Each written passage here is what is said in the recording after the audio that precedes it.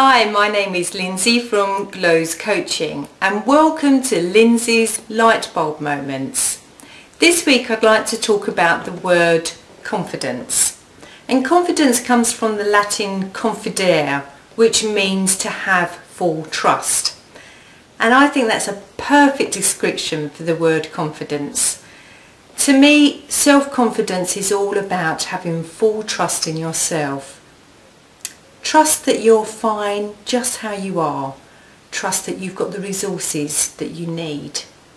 And trust that if there is anything that you feel needy about, say a person, money, an object, just trust that you can just let go of that need.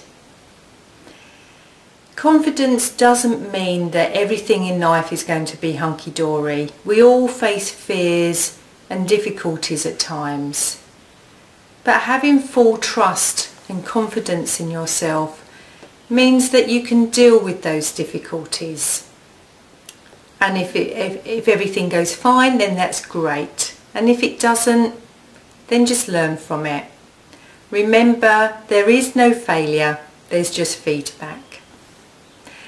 I remember many years ago when I was in the corporate sector, and if a client asked me an awkward question, I'd really panic and really beat myself up if I didn't know the answer.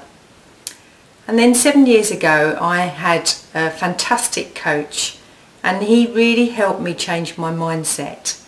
And that's what confidence is, it's a mindset.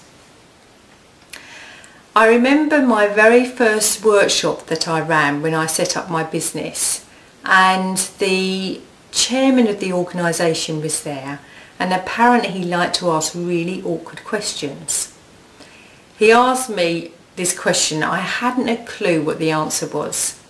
So I said to him, that's a good question, and opened it up to the group. And it was fine, it didn't matter that I didn't know the answer. So my tip for this week is to trust yourself. Truly trust yourself. How would that be for you? How would you behave? What would you think? How would you act? So I hope you've enjoyed Lindsay's Lightbulb Moments for this week, and I look forward to speaking to you again.